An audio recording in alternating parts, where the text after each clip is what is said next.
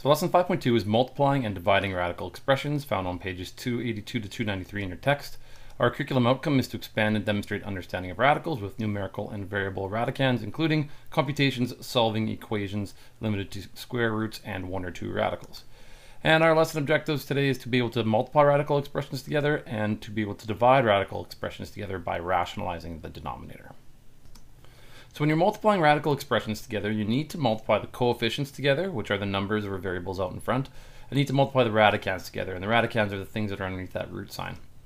And remember to leave your answers in simplified form. So our first one is just a binomial times binomial, so we use FOIL. 4 root 2 times root 7 is 4 root 14. 4 root 2 times negative 5 root 14 is going to be negative 20 root 28.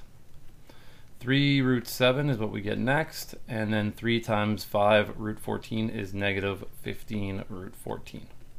So now we combine like terms where we can. We have 4 root 14 and negative 15 root 14. That gives us negative 11 root 14. And you should be able to see that 28 can be written as 4 times 7. So you could simplify that one. And so we get negative 11 root 14. When we take the square root of 4, that is 2, and we multiply it out by the number out in front, so that's negative 40 root 7 plus 3 root 7. And that means we get negative 11 root 4 and minus 37 root 7. And that is just what you get when you multiply those two binomials together.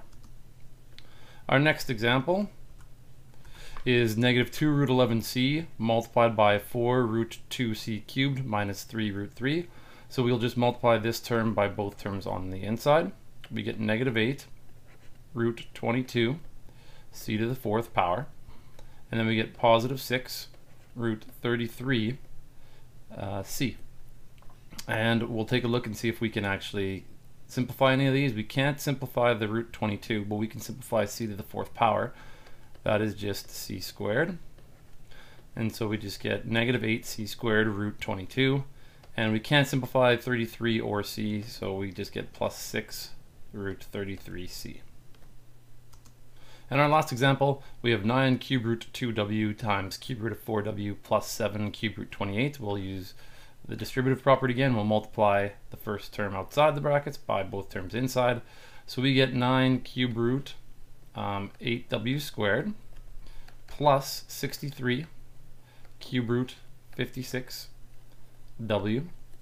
We'll take the cube root of what we can, which is 8, and the cube root of 8 is 2, so we get 18 cube root w squared. We can't take the cube root of w squared. We'll simplify what's inside underneath the radicand in the second case here. 56 is the same as 8 times 7 w. And now we can take the cube root of 8 again, so we get 18 cube root w squared plus the cube root of 8 is 2, so 2 times 63 is 126 cube root 7w. So when you're dividing radical expressions, you need to divide the coefficients, the numbers out in front, together, and you divide the radicands. And a simplified expression does not have a radical in the denominator, so you have to remember to leave your answer simplified, but it can't have a radical in the denominator. So here's our first example. It says 6 root 51 divided by 3 root 3. So if you can, your first thing is to just try and divide both the coefficients and the radicands. So 6 divided by 3 is 2. And 51 divided by 3 is 17. So that's as easy as that one gets. You can just straight up divide. In this case, we can't really divide, so we have to keep in mind that a simplified expression does not have a radical in the denominator, so we're going to multiply the top and the bottom of this fraction by something that will get rid of that denominator, and that is going to be root 6. And we multiply the top and the bottom by the same thing because that's like multiplying by 1, which doesn't really change anything. So we get 4 times root 8 times root 6, so that's 4 root 48 divided by root 6 divided by root 6, or sorry, root 6 times root 6 is just root 36, and that on the denominator is just 6, which is why we chose to multiply by root 6. Now over here we have root 48. If we could simplify that, which we can, I know that 4 will go into that. I know it'll go in 4 times, which means we can also simplify it a little bit more. 4 times 4 times 3. So square root of 4 is 2 and square root of 4 is 2. That's 2 times whatever is already out in front, which is 4, and that gives us 2 times 2 times 4 is 16. Root 3 over 6. And also to be simplified, we have to make sure that the 16 and 6 are in lowest terms as well. So we can divide both those by 2. We get 8 root 3 over 3. And our final example has negative 7 divided by 2 cube root 9p. So instead of trying to find something that's going to make a perfect square, we're going to find something that's going to make a perfect cube. So we're going to multiply by the cube root of 9p and 9p, because that way we will have 3 9p's, which is what we need to be able to take the cube root of. So on the top, we're going to also take the cube root of, that would be 81p squared. So what we get is negative 7 times the cube root of 81p squared, all divided by 2, and cube root of 9p times 9p times 9p is 9p. So we get negative 7 cube root of, now 81 can be broken up into 27 times 3. 27 is a perfect cube. And on the bottom we get 18p. So we get negative 7 cube root, we can take the cube root of 27, which is 3 now. And then that's still multiplied by the cube root of 3p squared, all over 18p. And we can simplify before multiplying. Sometimes it's easier just to simplify. So I can simplify the 18 and the 3. I know that 3 goes into 3 once and 3 goes into 18 6 times. So my final answer is negative 7 cube root 3p squared all over 6p. And again, we're going to check to make sure that we can't simplify anything. Negative 7 and 6 don't simplify.